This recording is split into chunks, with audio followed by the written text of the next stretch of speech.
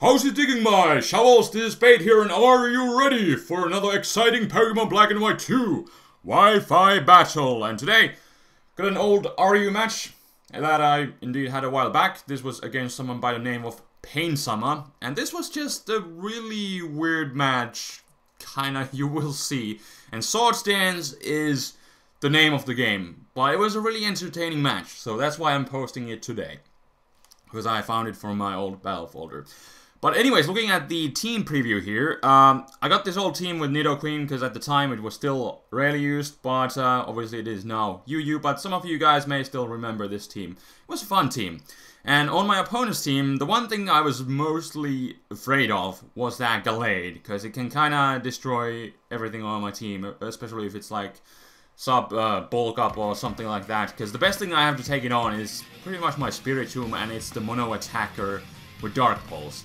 So, yeah, and Gallade is often known for its justified ability these days. So that's not really a good matchup by any means. But, yeah, I led with Nidoqueen just hoping to set up rocks, but he actually leads with the Gallade. Goes for the Swords Dance on the first turn, and right off the bat, I'm just really scared. Because, yeah, like I said, Gallade can, and as you saw from the team preview, it can do a lot of work on my team. My team doesn't really take on Gallade too well. So I decided to go into Slowking, kind of check what he has for coverage. Of course it is Shadow Sneak, and it looks to be a 2-hit KO on my Slowking. The good news is that I do have the Regenerator, of course, so I can get out of dodge. But still, this Gallade is at full health, it has a Swords Dance, and I'm not really sure what to do with it. So I decided I'm going to go into Hariyama to take one Shadow Sneak. I should be able to take it relatively well. Go for the Fake Out, first of all, get some damage on him. And it actually turns out he has Steadfast. So I could have potentially stayed in with my Spiritomb, but I was worried about giving him more attack, because that was kind of the last thing I wanted to do, because I thought he would have Justified, but it actually turns out he has Steadfast. So now he's basically faster than everything on my team, so that kind of blows. And so I decided I'm just gonna go into Nidoqueen, kind of just foolishly sacking it, but I knew that I kind of would have to sack something, because this Gallade kind of just destroys everything. And the worst part is that this thing has leftovers. I was really hoping that he would have Life Orb. Obviously that was not the case, but out of all the items, it's Swords Dance with leftovers, which is just really the worst possible thing that I could be facing at this point.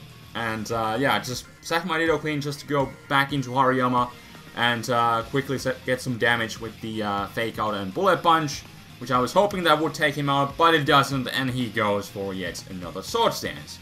And now with Shadow Sneak, he's able to be faster than my Bullet Punch, so I kind of just need to get out of dodge here, because Hariyama with Fake Out is the only thing faster than this Gallade right now, because Fake Out has higher priority than the Shadow Sneak. So what I decided to do, I'm going to go into Slowking as a death fodder, but I still live that with 5 HP, and I was just really hoping to get knocked out here, because in the meanwhile, he's just gonna be getting more leftovers recovery, and after the next left, he's kinda in the range. Maybe I can take him out, but I rather would have just had Slowking die and then get instantly a save switch before he's getting more leftovers. But it's still looking that I should be able to take him out, but that's pretty much the only thing I can rely on. Hariyama with its Fake Out being faster than the Shadow Sneak. And go for the Fake Out, and luckily I do knock him out. But he was able to knock out 2 of my Pokemon out at the same time, so I got completely surprised on the first turn by this Gallade, which is horrible, and now he's gonna go into his Drapion, and I just decided to stay in and kind of just sack Hariyama at this point, but I actually lived the Cross Poison from this thing. And I go for the close combat. It does do a lot of damage because it is Hariyama after all, but after the Toxic Orb, I will go down, but I did still leave a huge chunk of damage to this Drapion before going down. And so now, I decided to go into Spiritomb, but what do you know? This Drapion also has Swords Dance. So now I'm actually a bit worried, because I was just hoping to wall this thing, because this is a physically defensive Spiritomb. The Rest Talking with Calm Mind and Dark Pulse as the only attack. But now he has Swords Dance to kind of do a bunch of damage to me. But luckily, even after +2, he's only able to 3-hit KO me. But I'm not able to knock him out, because he lives with Lucky 7. He leaves that Dark Pulse, of course, being resisted, but I was just hoping kind of to set up on him, but of course this thing also has Sword Dance. But at least he's not able to 2-hit KO me, like it was noted earlier. It's a 3-hit KO at the crunch at +2, and I'm able to take him out with the Dark Pulse. And yeah, now it's gonna go into his Feraligatr, and I was really fearing that this thing would start well, I guess Sword Dancing also, but mainly just Dragon Dancing on me. So what I decided to do is just go into my Amoonguss. It is at full health, then I could just Giga Drain him, go from there. But because the Giga Drain / Spore is really obvious, I decided to go for the Sludge Bomb, because I saw from the team preview he has this Buffalon, which most likely has the Sap Sipper ability, so I go for the Sludge Bomb instead, and the game is like, yeah, that's a good play, I get a Poison Hex on top of everything. So that's kinda nice.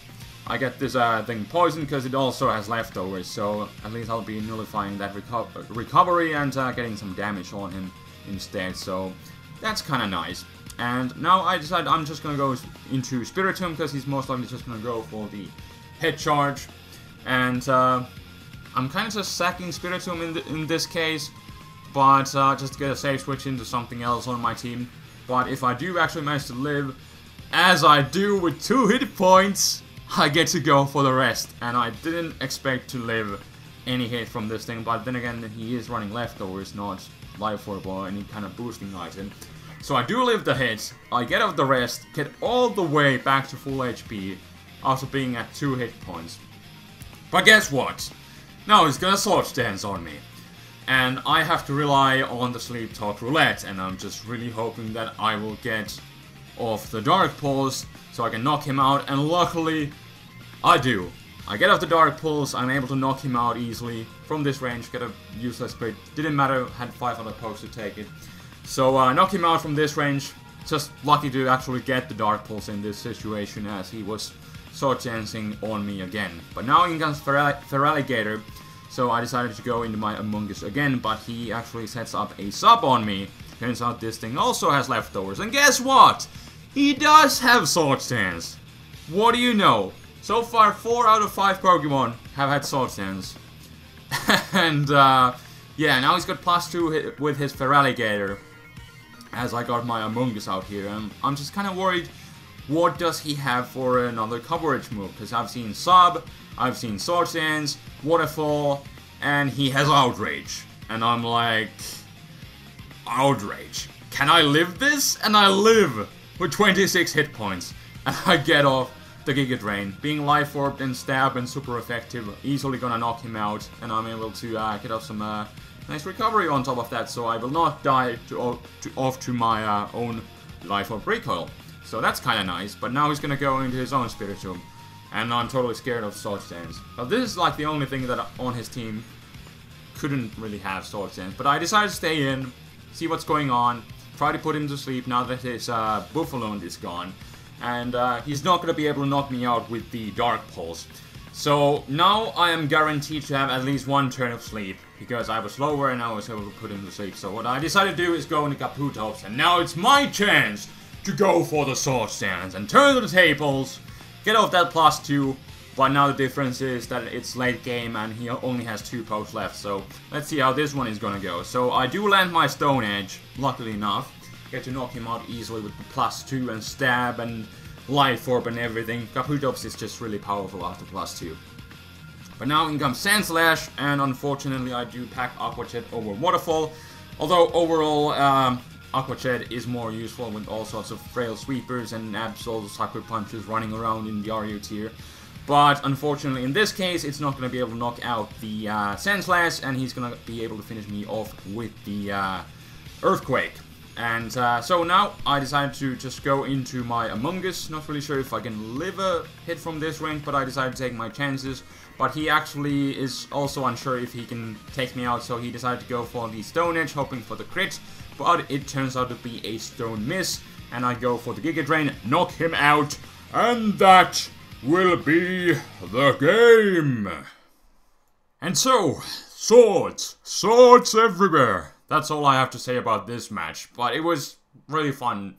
At least I had fun with this one, because after everything I was able to do from the beginning, I kind of struggled with the Gallade, and then after that, it was just more sword stands, more destruction everywhere, and just more swords that kind of screwed me over, but I was able to get through it in the end anyways. But it was a struggle, that's why it was a lot of fun. So hope you guys enjoyed. And on the other news, SOPA is apparently making its return again.